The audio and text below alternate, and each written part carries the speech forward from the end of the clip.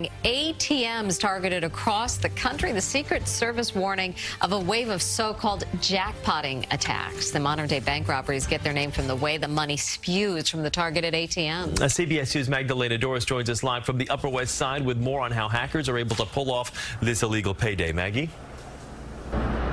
Good morning, Chris and Mary. They usually attack or go after ATMs that look like this, something that's outside, a standalone ATM, and not typically at a bank. And the way that these ATM hijackers are able to get away with all of this is that they dress as repairmen. Typically, the Secret Service telling us one person will come in and mess with the computer system inside the ATM, and then a friend will come back later and cash out, and that is why they call it the jackpot. This is a demonstration video released by the MIT technology team.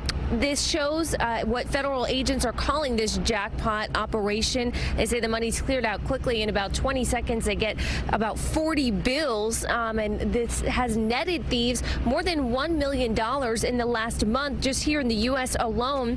Here's how they do it. They use a key that can be easily bought on eBay and then open up the ATM facade. That's when they unplug a red Ethernet cable so the machine can't send an error back to its system telling them something's going on.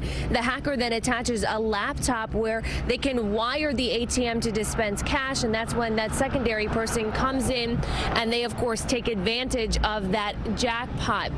Well, the Secret Service tells us this has been happening throughout the country, most recently in New England, and that there was an alert sent to federal agents telling them that in the next 15 days there may be more ATM hacks like this one. So, of course, they are on the lookout for people who are doing this. But I do have to mention, if you're watching this morning, you shouldn't be worried about your specific bank account. They are targeting just the money that is already inside the ATM and not withdrawing from individuals.